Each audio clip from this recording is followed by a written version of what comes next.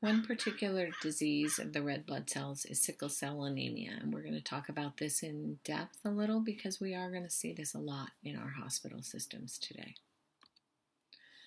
Sickle cell disease is a mutation in the beta chains of hemoglobin, and what happens is that the actual shape of the red blood cell changes and becomes sickled and creates a disease process that leads to a chronic hemolytic anemia and blood vessel occlusion for the patient.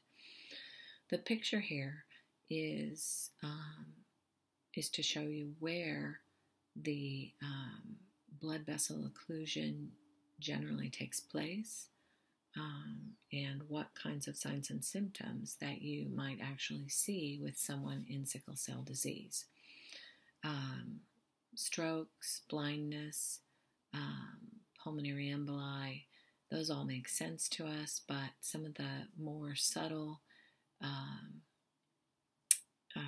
occlusion places are the avascular necrosis of the femoral head, osteomyelitis,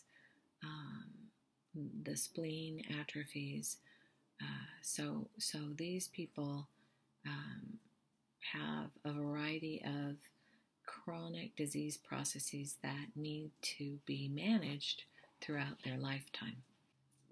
Problems caused by the sickled cell include the blocking of capillaries, and this blocking of capillaries causes acute pain. In fact, this acute pain is what brings people in and is the major thing that we do as a nurse to care for these patients, is take care of the pain.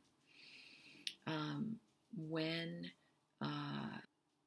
the sickling becomes an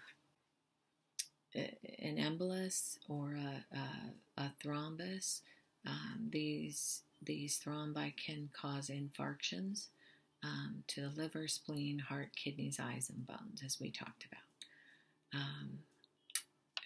These people are also, because the sickled cells are more likely to be destroyed, are at risk for jaundice.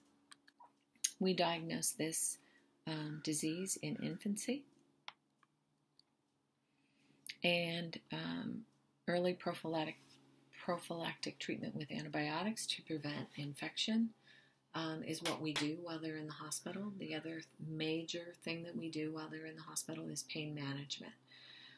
Our goal is to support the organ function while they're in the hospital, manage their pain, and we support organ function by doing blood transfusions as necessary.